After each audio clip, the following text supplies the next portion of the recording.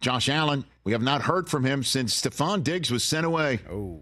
Stefon Diggs sent away for a cap hit, $3 million larger than the full cost of keeping him, which led us to believe that he had to be traded. Bills have said no, and as you know, Josh Allen and Stefon Diggs, every single time that anybody's asked them about their relationship in the last year and a half, have absolutely said one thing, which is there's no problem between them. And then many people in the football world think that they are just clutching a broom and picking up the rug and sweeping. This is Josh Allen today about the Stefon Diggs trade. Definitely hard to part ways with a guy that's been very instrumental in our success here over the last 4 years. And again, I can't thank him enough for when he came in and how hard he worked and what he taught me along the years. And obviously, I wish we can keep everybody. We've made a lot of changes this offseason, lost a lot of veteran leadership, Steph being one of them. I guess that's the nature of the business. And going into year 7 now, it's just kind of is what it is. You know, I don't get paid to make changes on the team. I get paid to be the best quarterback that I can be and try to lead the guys on this team. Have you spoke with Steph since the move was made? Yeah, I shared a text with him and got one back and just thanking him for everything that he did for me, and always have a spot in my heart for him, and I always love that guy like a brother, and wish him nothing but the best. All right. High class the whole way. Listen, Bills Texans will happen this year. They both won their divisions, as you know, so that's going to happen. And here's all I will say about this is Mahomes did it without Tyreek Hill, and now Allen will have to do it without Diggs and Gabe Davis. And there's a ton of kids in the draft. Let's see who the Bills draft, and then we will see. So I will counsel everybody, as the Chiefs have won back-to-back Super Bowls since Tyreek Hill became a Dolphin. I will counsel everyone that the demise of the Bills is greatly exaggerated. This year might not be the case because they definitely had a ton of cap hits on a bunch of guys who were getting longer in the teeth on defense.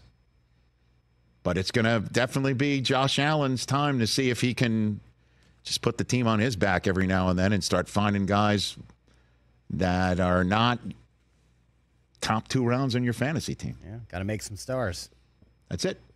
Big Dalton Kincaid year coming up. You think so? That kid Shakir started making some plays, Shakir, did he not? Yep. Yeah, he did. He was the one that was wide open for the score had Chris Jones not shoved Deion Dawkins into Josh Allen's lap in the divisional round. What about Diggs' arrival in Houston? Nick Casario, on what subject matter is this? He was asked if Diggs. Oh, yes, this was asked. It's like, so yes, it's great that you're bringing in Diggs for C.J. Stroud. Is it an issue to bring him in when he's got a reputation of being a diva? Is he going to mess up? That's the implication. C.J. Stroud's mojo. Here was Casario. I don't even know what that definition means. So if someone can define that for me, again, like, we're not worried about, we're worried about what a player does when he walks in our building. So we do our research. We talk to our players. We talk to other players all the time. And ultimately, D'Amico and I sit and talk. And if we feel comfortable with the decision, then we go ahead and make the decision. Candidly, I think it's unfair to label anybody until they actually have an opportunity to walk in the building. Again, our environment's different than another environment, so we really don't know what's going on in 31 other buildings. Excited to have Steph here, and hopefully he can add to our team. Clean slate, baby. Clean slate. Okay. Ooh. I love it. God, I love this league. I love it so much. I love it so very much. It's going to be here very fast. Summer's going to go by fast. So, listen, I love it. It's like someone wants to tell me what a diva is. Here's a diva. A diva is a guy who's going to show up, and if Nico Collins gets the ball instead of him, he's going to make things tough. He's going to make things a little miserable. If Tank Dell gets the ball and he doesn't, and he thinks he should, that's going to be the issue. And as you know, Stefon Diggs had some pretty damn big moments in Buffalo. even if he does have that reputation or not, he's now theirs. And I think it's going to be a huge addition. I can't imagine that all of a sudden, like he shows up there and suddenly C.J. Stroud has to step back because you added Stefon Diggs.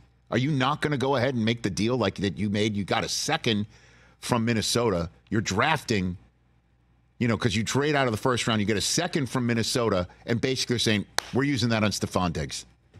Forget about bringing in some new rookie wide receiver, second overall, and dealing with a rookie wide receiver and what that means for Stroud. We're getting a bona fide him, second overall, and then we're going to get another draft choice as well from the Bills for that because we're taking it on the full salary, and we're going to lop off the last 3 years, and we're going to incentivize him to go ball out this year.